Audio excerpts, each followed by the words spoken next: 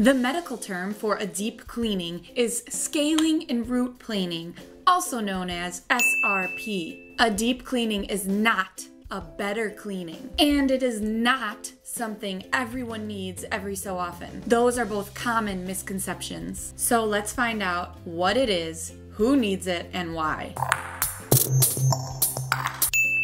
When you have a routine dental checkup and cleaning, x-rays and something called PERIO charting should be done. Whether it's every single time or once a year, the combination of x-rays and PERIO charting will tell the dental professional which type of cleaning will best benefit you. There are 3 types of cleanings, but to fully understand how dental professionals determine which type of cleaning you need to first understand the importance of routine x-rays and PERIO charting. Bite wing x-rays are the checkup x-rays that are usually taken annually. They check for cavities in between the teeth, and what we're more concerned about today for the purpose of this video, is how bite wing x-rays check for tartar under the gums and check the level of the bone. PERIO charting, which you could watch a demonstration in my What is Really Happening at Your Dental Cleaning video, is when the dentist or the dental hygienist takes probing measurements of your gums and your surrounding tissues. There is a natural space between your gums and your teeth. We measure the level of your bone in this space. Taking these measurements doesn't hurt unless you have some kind of gingivitis or periodontal disease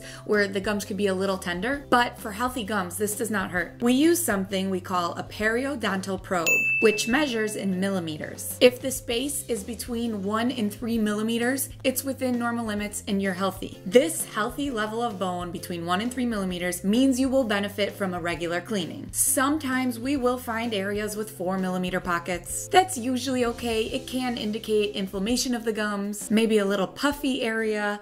This is usually reversible and it's just an area to be monitored. Now, if you have areas that are 5 millimeters and up, this is when we start getting into deeper cleaning territories. 5, 6, 7, 8, 9 millimeter pockets. I've seen pocketing go all the way up to 13 millimeters. High numbers like this indicates bone loss, which can lead to tooth loss if left untreated. So, for example, when you have a number higher than 5 millimeters with bone loss and tartar under the gums, this is when you qualify for a deep cleaning. We need to remove that tartar from underneath the gums and lavage that area clean of any residual bacteria. This is a deep cleaning. It's not surgery, it's just a more rigorous cleaning. Generally, it will be done in 2 parts. Your first appointment will be, say, your left side, and then you will come back and we'll do your right side. We break it into 2 halves of your mouth because we numb the whole side that we're working on, and we can't send you home with a completely numb mouth. You would bite your cheeks raw. We don't want that. So we usually break it up into 2 appointments. After your deep cleaning,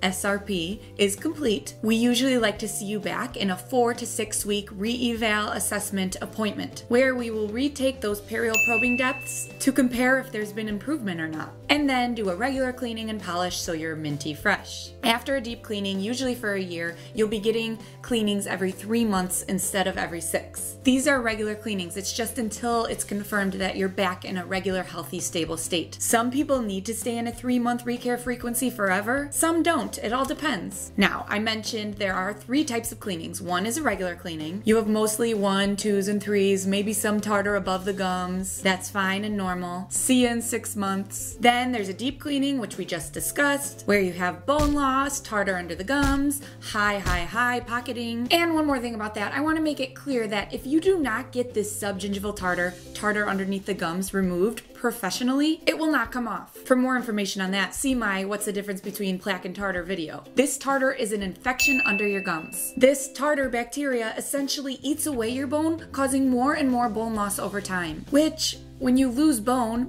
is what's holding your teeth in. So the more bone you lose, the more loose your teeth may become. And worst case scenario, this is how people lose their teeth.